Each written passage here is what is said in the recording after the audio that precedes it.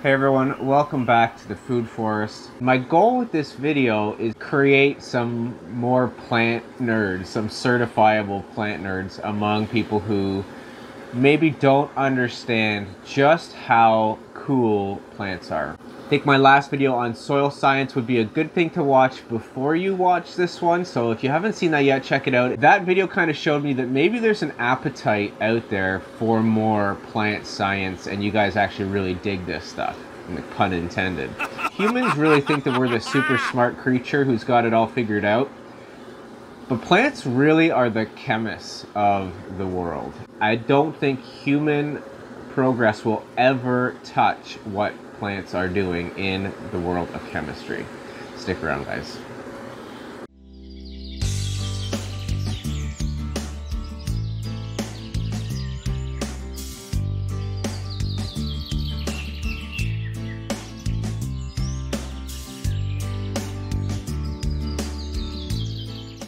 Growing up, one of the things I was really interested in is space. Space is really one of those things that I just absolutely love. Humans are really these explorers by nature. I think one of the reasons I really fell in love with plants is that there's so much unknown going on under the soil, under the feet on our own planet.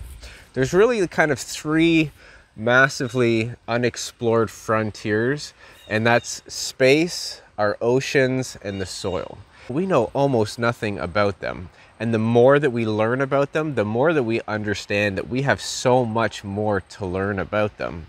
Now, the reason I'm talking about space is that one of the things that I've always found fascinating is the search for extraterrestrial life. And I love the question of, would we even recognize life if we found it? And for example, on Earth, every single life form is made with a backbone of carbon. Carbon is the building blocks of all life on Earth. If you look on the periodic table where carbon is, silicon is actually right below it. And a lot of scientists postulate that there's a high likelihood that on other planets there could be intelligent life that's actually made with a backbone of silicon.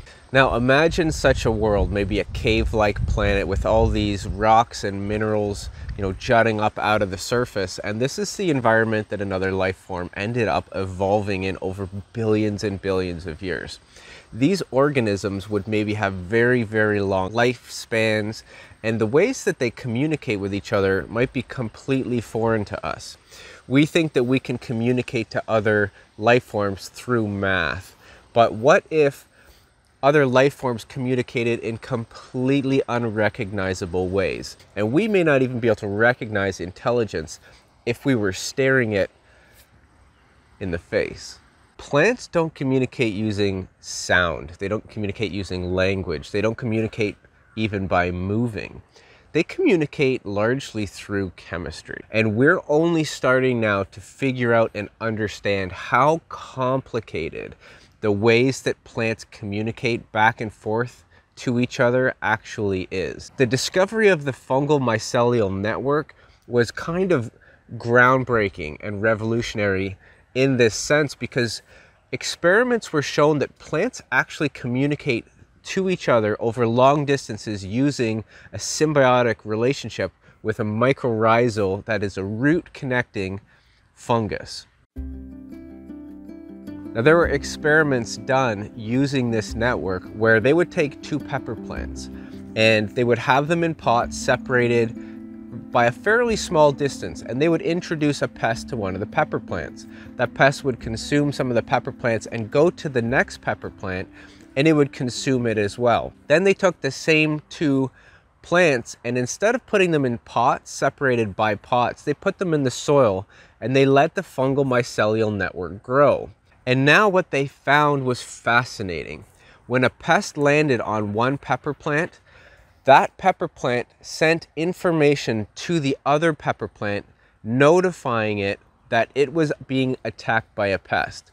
And that other pepper plant released phytochemicals into the air, which then attracted a predator of that pest. So plants were actually communicating to each other through the fungal mycelial network and telling other plants, hey, I'm under attack, to attract predators of that pest and maybe save them.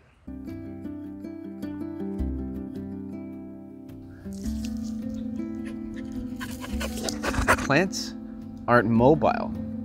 Think about humans. If we have some kind of predator chasing us, or if there's an environment that we don't want to exist in, such as a fire immediately around us, if we can get out of the way, if a predator's coming, we can just simply run. Plants can't. When a tree grows, it's there for the rest of its life. It might be there for hundreds and hundreds of years. So how does an organism that can't escape danger end up surviving and passing on its genetics billions of years later? The answer is basically through chemistry. Now, humans have been trying to understand plants for a very long time. As an example, the USDA has a list of about 44 nutrients that it believes plants uses, 17 of which are considered essential. And these are things that go into the food that we eat, and as well into the leaves of the actual plant. And if you watched my video on soil microbiology, specifically the section on chelation, chelation is the way that plants acquire these nutrients and then bind them to amino acids. Really, it's the soil microbiology, specifically the larger protozoa and nematodes, that will bind in their digestive systems, calcium, for example, to an amino acid, and in this way now it becomes bioavailable to the plants. We've only kind of discovered this, roughly in the last 100 years. Plants have been around for a very long time, and humans have been trying to understand them for a very long time. And we're only figuring this level of thing out now, that plants can't just take calcium. We can't just put calcium on the ground and it'll end up in the plants. We actually need a conversion mechanism to make it bioavailable to the plants. And it's the soil microbiology that does that.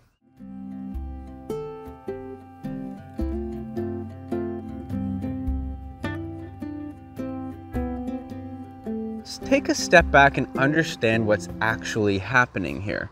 We have an immobile organism that understands that there are other mobile organisms around them.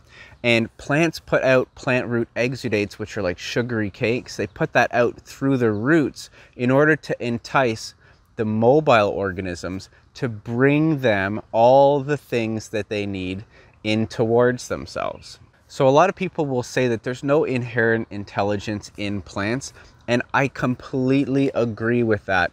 But I want to frame that in that there's no inherent intelligence to plants that we understand as humans, because their intelligence is different than ours. And it's so different than ours that we can't even understand it.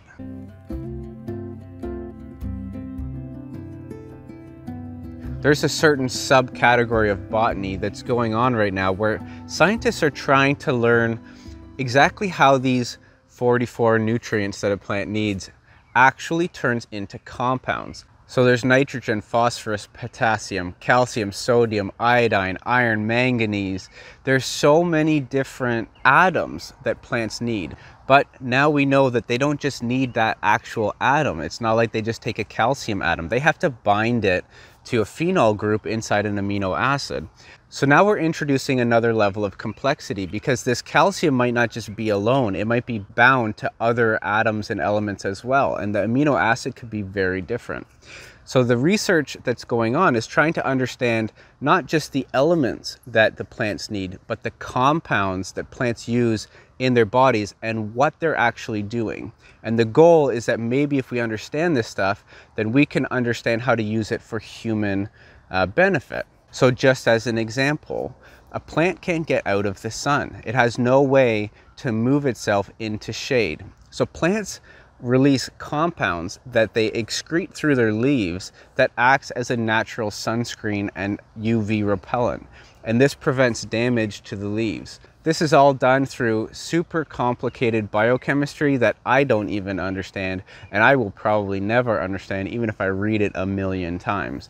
But the smartest people on the planet who are devoting careers into this field are only starting to barely understand just some of these little minute details that plants actually communicate with each other or use compounds to boost their defenses in certain areas in response to stimuli, because they can't get out of the way of that stimulus. Now, in my video on soil microbiology, one of the things I talked about was those plant root exudates, how plants attract various organisms to them. And as we learned about how these plant root exudates work, we started discovering that there's more and more of them than we thought. What originally we thought was a plant root exudate, where they're pumping carbohydrates and sugars into the soil, we now understand that there's actually hundreds of millions of different plant root exudates that the plant will actually exude into the soil. And they do this because they want to attract very specific soil microbiology to address the very specific needs that the plant has at the time. If there's a deficiency in sodium around the plant, then they start exuding a specific exudate to attract a microorganism that bioaccumulates sodium, for example. So it's in this way that plants have this incredible intelligence where they can't move, but they can leverage chemistry in order to attract the things that can move. And they can leverage chemistry in order to interact with the other kingdoms, such as mycelial networks, to communicate to plants that are far away from them, even upwards of kilometers away. And the fact that we can't understand half of this stuff, and we may never understand half of this stuff, really goes to show you one thing, that we should be very, very careful when we take a human action into a living organic system like this that has evolved for billions of years with tons of symbiotic relationships between all the little microorganisms. And we start taking human action to really, feed the plants. So we say we have to fertilize our plants, so we're going to just put these 44 essential nutrients into the ground, and that's good. This analogy will be how humans look at plants, and the comparison will be how some kind of silica-based space life form would look at humans and try to understand us when we're such drastically different organisms. So these aliens come down and look at us, and they can start to understand our writing. Now, after studying us for 10 years, they can make out, say, 9 out of 26 of the letters of the English alphabet. This is kind of like humans understanding, NPK for plants. Now, their understanding of human civilization is very crude at best. But given another 100 years, they figured out all the letters of the alphabet. And they've also even figured out that we combine them in ways where we take this letter and that letter and this letter, and we put them together and we make these things called words. So now more time passes by, and these aliens have actually figured out that we actually communicate back and forth to each other using these visual symbols. And they've now even discovered a few thousand of the words that we use. And they don't know what they are, they don't know what they mean, but they do know that in this specific combination of that letter, this letter, and that letter, that makes some kind of word that we then use somehow. Now, they may only understand 1,200 words, but they have a pretty good idea, or at least they think they do, of what human language and communication is. Now, there are 171,000 different words in the English language. That's just words. But we then take those words and we combine them and put them into sentences. And through the various combination of words, we create language. Through this language, we communicate emotion. We communicate information. We can actually pass information on from generation to generation using our language. Now, one combination of these letters could teach somebody how to bake an apple pie. Another combination of these letters could write a poem that makes somebody cry.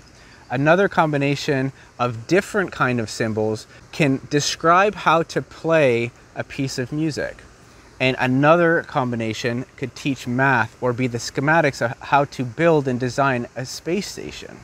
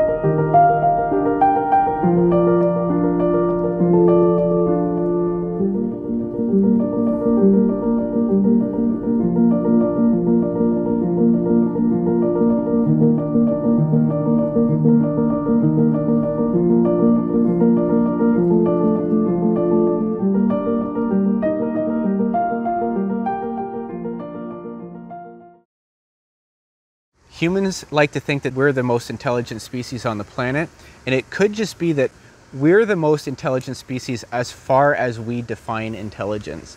And there are other organisms on this planet that are equally as intelligent, but just in completely unrecognizable ways. Plants, through their extremely advanced chemistry, are exuding some level of intelligence in the way that they react. Even if it's just automatic and it's just input stimulus, the way that they can then produce a specific compound to then fight what they need to fight or communicate to each other is absolutely fascinating. And that is why I have become a certifiable plant nerd.